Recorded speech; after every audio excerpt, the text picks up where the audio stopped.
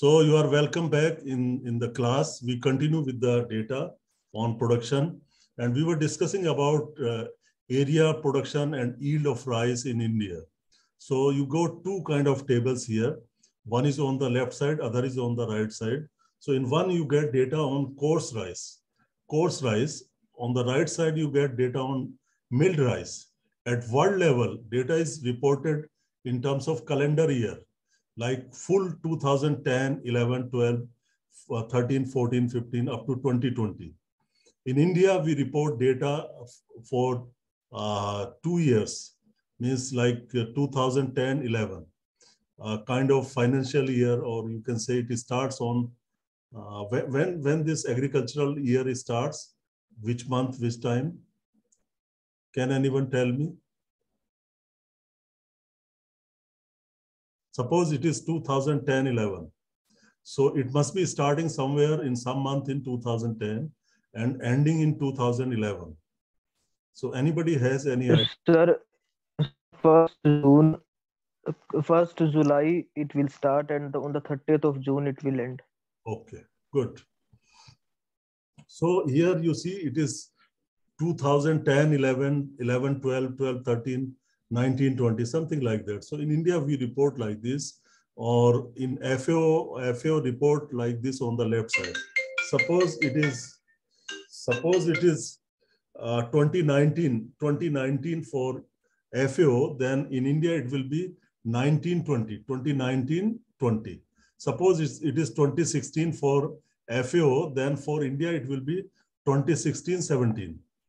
Something like that. So some little variation may be there in the data, but they are very close data. So you can see that how much is the coarse rice yield in different years and milled rice yield. So at present, we have about 118.8 million tons of milled rice yield. And you can easily convert one into other. The rough rice or coarse paddy can be converted into milled rice and vice versa. So multiply milled rice by 1.49. Because on an average, we know that 66.7% milled rice recovery is there. If you take 100 units of coarse rice, you will get 66.7 units of milled rice. Therefore, this factor 1.49 or 0.67 can work.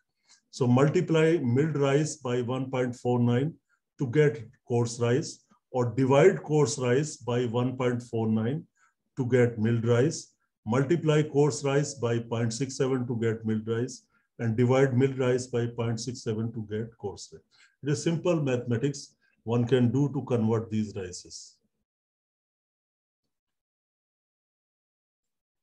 Now, in India, what is the position of different states? So you can see state rice and percentage contribution in all India rice production. West Bengal is the leading state which produced 15.57 million tons of rice during 2019-20, and the contribution was 13.2, closely followed by UP 13.1.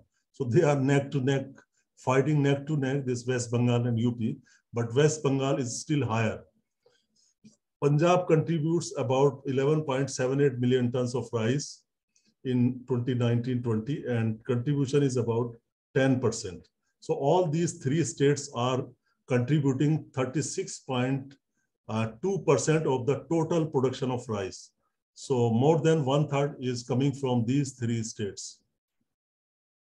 So you can see the percentage contribution of different states in India.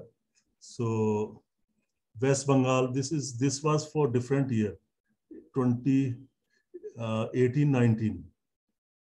West Bengal 14%, UP 13%, MP 4%, Punjab 11%, Assam 5%, Chhattisgarh 6%. So important states are West Bengal, UP, and Bihar. Now see production of milled rice in different seasons. Seasons are also important because we grow rice in 3 different seasons: Kharif season, Rabi season, and Zaid season. I will discuss in detail different seasons, but primarily there are 2 seasons, Kharif season and Rabi season. The rice which is grown in summer season is included in Kharif rice. So therefore you get two rice, Kharif rice and Rabi rice. So overall, you can see the production, how the production has increased from 2007-8 to 2019-20. So Kharif rice has contributed about 102 million tons of milled rice in 2019-20. And Rabi rice is contributing about 16.4. So total is 118.4 or 118.8. So next is percentage of total production in Kharif. So if you take the average, so you can say on an average 86 to 87% rice in India is coming from Kharif crop, and 13 to 40% is coming from Rabi crop. So that is the message of this table. This table you can see in your free time. This is not just for rice, for wheat, for maize, for total nutri-cereals, pulses, food grains. So you can see which are the states, major states, which are contributing towards production handsomely. So you can say West Bengal, Uttar Pradesh, Punjab, they contribute maximum for rice, 13%, 13%, 9.95%. For wheat, you can see Uttar Pradesh gives the maximum production. Uttar Pradesh, Madhya Pradesh, Punjab, you can see the data. For maize, Karnataka, Madhya Pradesh, Telangana. For coarse cereals, total nutri-cereal or coarse cereals, Rajasthan. Coarse cereal means all cereals, millets minus rice and wheat. All cereals, millets minus rice and wheat is your coarse cereal. So Rajasthan, Karnataka, Madhya Pradesh. Total pulses, Rajasthan, Maharashtra, Madhya Pradesh. Total food grain, Uttar Pradesh, Madhya Pradesh, and Punjab. So Uttar Pradesh has 18.55% contribution towards production of total food grains, means cereals plus pulses. Madhya Pradesh 11.13% and Punjab 10.1%. So you can go through these data. These data are important to understand the position of different crops in economy, as well as many times questions are asked in your quiz exam, and also when you face interview, people have a tendency to ask such kind of data. So better to be clear about these kind of data. Now see, area in million Indian states where we get maximum area. So for area, production was highest in West Bengal, but area is highest in UP. So naturally the productivity of West Bengal will be more, because West Bengal is producing more yield with less area compared to UP. Therefore, productivity is more. So you can see UP contributes 5.74 million hectare and West Bengal 5.49. And third state is Chhattisgarh, which is 3.67. So you can remember at least the sequence of the state: UP, West Bengal, Odisha, and Chhattisgarh. I'm sorry, Odisha is at number 3. Yes. Now production is West Bengal, UP, Punjab, AP. And productivity, you can see Punjab has 4 tons per hectare. And remember, this is with respect to milled rice. And this is for Punjab, 4.03 tons per hectare. Highest productivity in Punjab, followed by Andhra Pradesh, 3.77. And then Tamil Nadu. Tamil Nadu is your 3.76 and Telangana 3.69. So this is how productivity is varying in Indian states. Now see why yields are low in India compared to China. Already told you that hybrid area is much more in China compared to India. And why Indians or Indian farmers do not like to grow rice or do not like hybrid rice to eat, because it does not taste them better. The main issue is with the taste. They don't like taste of this particular rice, hybrid rice. Therefore, the area under hybrid rice is less in India. Other reason could be awareness, that farmers are not much aware of the varieties or hybrids of rice. And also the seed rate is expensive. 1 kg seed of hybrid rice may cost you around 230 or 240 rupees per kg. But normal rice you can buy in 15, 20 rupees or 30 rupees per kg. That is also a hindrance. And also most of the good hybrids are in private sector. And private sector, they charge more money. Of course, the first hybrid was released by the state sector or government sector, APRH, released by APRI, Andhra Pradesh Rice Research Institute, Maruteru, in 1993-94. First hybrid was released in India. Productivity of hybrid rice has advantages. 15 to 25, some people say 10 to 20%, but it is advantage. So on an average, you get 1.5 tons to 2 tons more yield of hybrid rice than inbred varieties. In India, the area under hybrid rice is 6.8%, which is very small. Out of 44 million hectare, we have 3 million hectare area under hybrid rice. And low use of pesticide and fertilizers in India compared to China. Subsidies in China on rice cultivation and farm implements, and less irrigated area in rice. In India, it is 60%. In China, it is 90%. So that also makes difference. And now you see what is irrigated area. This is your extra notes or extra study, because right now you can see on the left side that irrigated area in India is 60%, 6%. So we should know what is irrigated area, what is meant by irrigated area. So these are official definition of irrigated area and related terms. Irrigated area, the area is assumed to be irrigated for cultivation through such sources as canal, government or private, tanks, tube wells, other wells, and other sources of water. Means if any source of water is used to irrigate the crop in area, that particular area is your irrigated area. Now, 4 terms quite relevant to irrigated area. Net irrigated area. So the definition is area irrigated through any source once in a year for a particular crop. In any one crop, if one irrigation is given, then it is called as net irrigated area.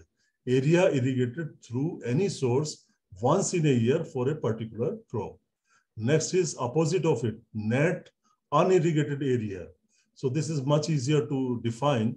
Area arrived by deducting the net irrigated area from the net sown area. So you can easily deduct this irrigated area from the net sown area, then it becomes net unirrigated area. Another 2 close terms are total irrigated area or gross irrigated area. Like you see gross cultivated area and net cultivated area. Similarly, or gross cropped area. Gross cropped area and gross cultivated area is same. Net cropped area and net sown area is also same, or net cultivated area. So similarly, gross irrigated area, total area under crops, irrigated once and more than once in a year. Means at least it should be irrigated once or maybe more than once in a year is your gross irrigated area. It is counted as many times as the number of times the areas are cropped and irrigated in a year. Means how many crops you are growing. That is also taken into consideration. And agronomy student understand that how this total cropped area is worked out. Suppose in one area, you have area, 1 hectare area. In 1 hectare area, you are taking 2 crops in a year. Then 2 hectare is the gross cropped area or gross cultivated area, but net cultivated area is 1 hectare. Similarly, if these 2 crops are irrigated at least once, then the area will be 2 hectares. The total or gross irrigated area will be 2 hectares. So it is counted as many times as the number of times the area are cropped and irrigated in a year. Now, total gross unirrigated area. It is the area arrived at by deducting the gross irrigated area from the gross sown area or gross cultivated area. Now, it's state-wise area under irrigation in rice. So you must have seen that productivity was high in Punjab and also in some other states. So it is mainly because of irrigated or availability of the water. So you can see Punjab irrigated area is 99.7%, Andhra Pradesh 96.6%, Tamil Nadu and so on. So you can see some states like Haryana, Punjab, almost 100% irrigated, Telangana 97%, 96% Andhra, 95% Tamil Nadu. I've taken somewhat closer values. I removed the decimal points just to get some differences in them. Now see, just now we have seen that in some states, Indian states, productivity is high, in some states it is low. So what are the reasons? What could be the reason? We have already discussed the yield gaps at world level. Those can be applicable at India level also. But Ramasamy et al. Has identified certain factors contributing to yield losses or reduction in yield kg per hectare.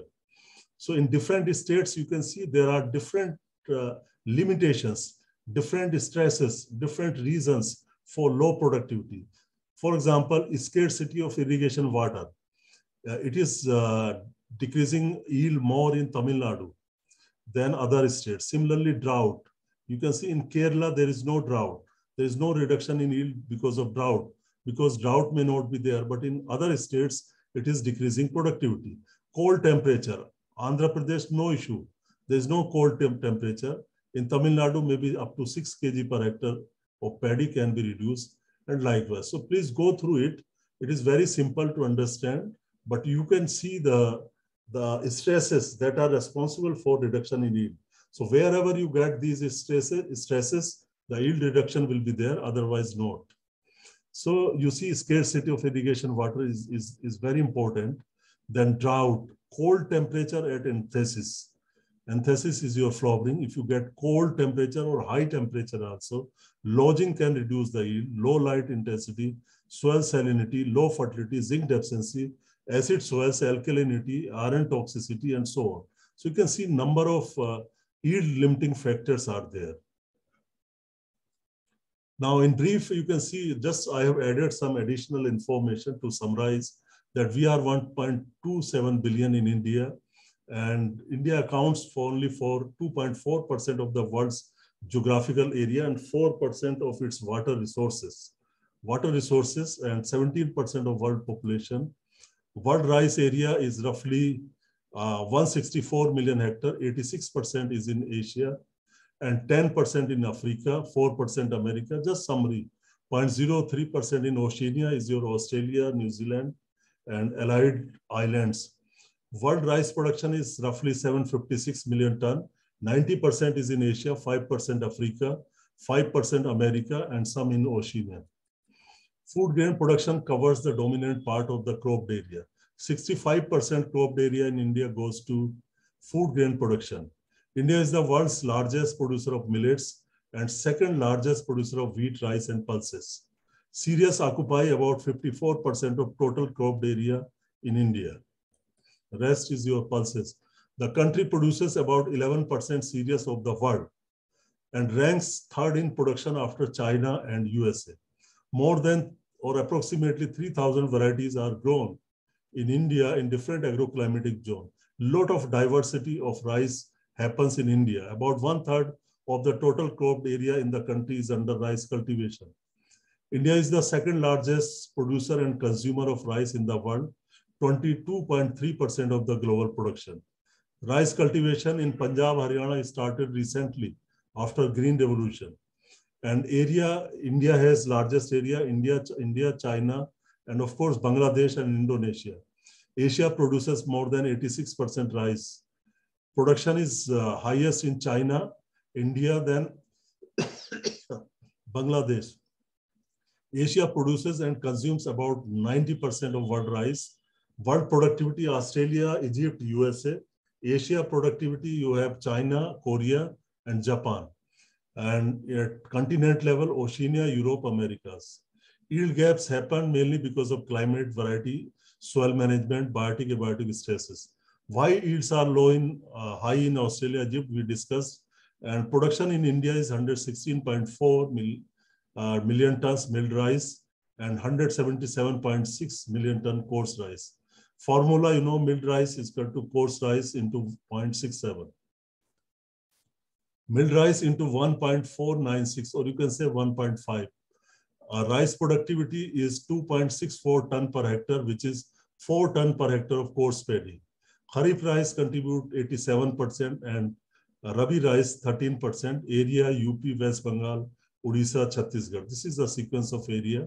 Milled rice production, West Bengal, highest, UP, Punjab, productivity, Punjab, AP, Tamil Nadu, 60% area is irrigated, and you can see Haryana has 100% irrigated area. So I stop the recording, but you can ask your questions. Sir. 15 minutes. So dear students, you are welcome in this class. And now you see diversity of rice grains and plant. So learning objectives, just these are pictures mostly. You see the pictures here. Diversity of rice grains in shapes and size and colors and aroma. So these are the 4 variables by which you can see the diversity. Shapes, different shapes, sizes, longer, shorter, color, red, black, yellow, white, whatever you like, and aroma. Some may be aromatic and some may not be aromatic.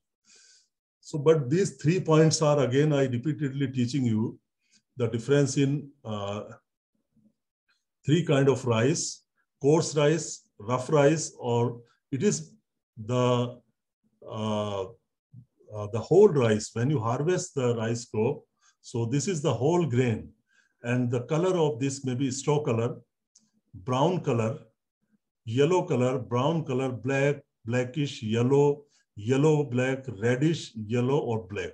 There may be many shades of black, yellow, and black, yellow, and red, and they're in between colors. So you can find. So in your this slide, you can see left side picture. So this is your coarse rice. The first one is coarse rice having hulls or husk, and then next is red color is brown rice. So the red color is because of the color of the brown layer. You are seeing in the picture, this brown layer, we have already discussed pericarp, nucellus, and so on. So it is 3-layered structure, and inside it is your aileron layer. So this will give you bran. And this is your actual caryopsis. If the bran layer is not damaged, and if you germinate this rice, this will germinate without hull also. You should know it. And then if you remove this brown layer, the red color layer, then the rice will appear white. All kind of rices, whether brown color is red, brown, yellow, black, creamy, white, whatever it is, from inside, endosperm is always white. If I say black rice, if I remove the brown layer, which was black in color, then I will always get the white rice. So milled rice is always white rice. Many times people be fooled in the market that I am selling the red rice. So inside it is white rice because some part of the brown layer was retained on the rice. Therefore, they can call it red rice. If you remove just 30% of the brown layer, then the 70% brown layer will still be there on the endosperm. Then you can call it red rice.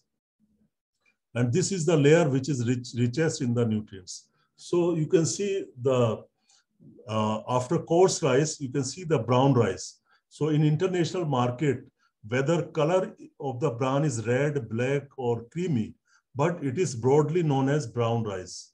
Whatever color of the bran may be there, but commercially or in trade, it is called as brown rice, or some other names are also there. And some people call this brown rice as yellow rice or black rice or red rice. So brown rice may have tan colored, reddish, yellowish, or black, depending on the pigmentation in the brown layers. So you can call it red rice, brown rice, black rice, purple rice, many kind of, even green rice. You would surprise. Then milled rice is polished rice. How much you are polishing? Up to what extent you are polishing? So once the bran and germ layers are removed, white rice remains. On the inside, all rice is white. Remember this point. It is the rice bran that gives different types of rice colors. Bran is removed by milling and endosperm is always white. Now you see different colors of rice.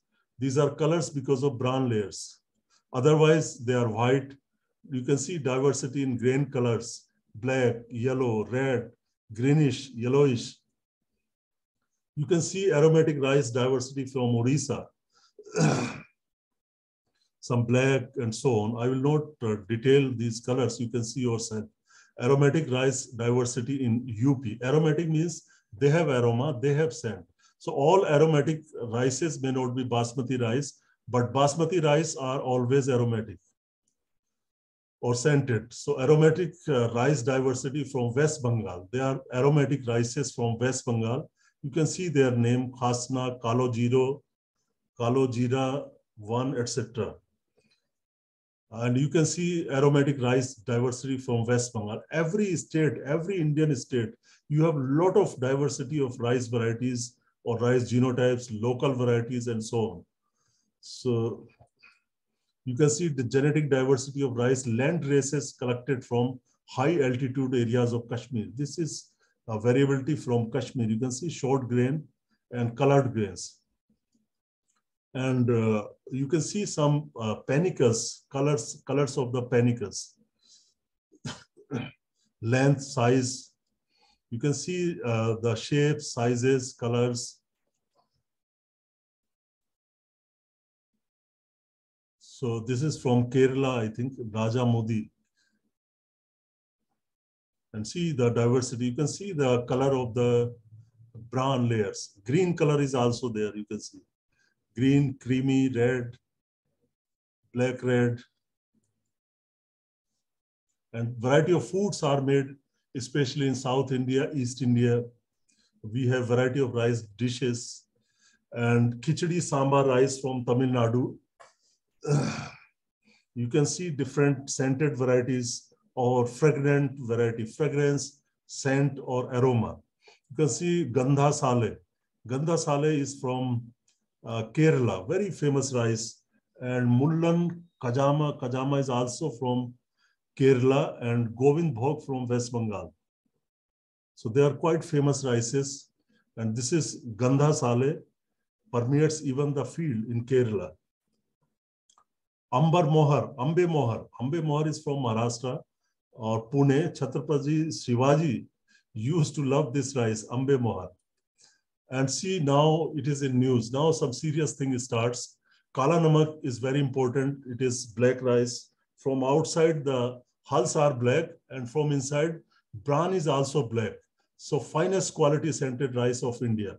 It is equivalent to basmati rice, and it has got black husk, black, and namak means salt. I don't know why salt name is there. Quite popular in Himalayan Tarai of Eastern UP. It is popular in Nepal and parts of UP. Eastern UP, it has got GI, geographical indication, for in Siddharth Nagar district of UP, and villages, the name of the villages are there, and it is the one of the best quality rice in India. If it is sown elsewhere beyond the GI area, then quality deteriorates. So India, our institute is trying to make some varieties, and you can see this is Kala Namak picture. It is very tall, lodging is there, yield is less. So our present director, Dr. A.K. Singh, has developed some genotypes, some varieties. This variety is developed by him, and he has developed many varieties of this Kala Namak, and very shortly they will be released for cultivation in Siddharth Nagar district and in some other areas of Eastern UP. He is spreading this kind of variety in that part, because this way we can improve the economy of the farmers. So you can see some lines developed by him. And this is quite popular variety in South India, BPT 5204. You can remember this name. Pusa 44 from IRE, hilding variety, quite popular in Punjab. Pusa Basmati 1, the miraculous Basmati, miracle Basmati rice, first variety of Basmati developed from IRI in 1989. And then Pusa Basmati 1121, very important milestone variety developed from IRI. It is exported to many, many countries and earning big money. India earns big money from this variety, Pusa Basmati 1121. And this is PRS 10. This is Pusa rice hybrid, first scented hybrid in the world. It was developed in 2001 in IRI. Pusa Sugandh 5. It is not a Basmati variety. It is aromatic variety with high yields of 5.5 to 6 tons per hectare. Duration is very short, 120 days. And you can see some rices are very tall. You can see land races are very tall. Sometimes it can be 8 to 10 feet tall. And Kala Jeera is from Odisha. Odisha, like Kala Namak from Eastern UP. Similarly, we have Kala Jeera from Odisha. You can go into the details. Some varieties have been developed, aromatic varieties from Cuttack. I'll give you a list of the varieties. And Palakkad Matta rice, red color rice, is famous from Kerala. And this is Kovni Arisi or black rice, unique to Chettinad region in Tamil Nadu. Special rice from Tamil Nadu, black rice. And the last one is Katiu Yanam. Katiu Yanam. Is there anyone from Tamil Nadu? Yes, sir. Have you known, do you know this name? Katiu Yanam. What is Sir, the that is Katiyanam. Katiu Yanam? So is it true? I got it from Yes, sir. some book that this is up Yes, to. sir. Okay. So what do you know about it? You eat it? Have you ever eaten it or not? No, sir. No, sir. But I can see it, sir. Okay, good. So Katu Yanam is rice from Tamil Nadu, red in color, and height is up to 7 feet. Able to hide elephant. Katu means forest and Yanam means elephant. So keeps diabetes and arthritis. So we have got variety of rices which find their medicinal uses also. So that is why it is true that India has more than 3,000 varieties of rice. So that is why you are seeing just, it is tip of the iceberg I have shown you, but you can see much more varieties. Whatever I could collect, I could find, I have shown you here. And now it is almost over and I stop share and I will also stop the recording and then we can continue the questions.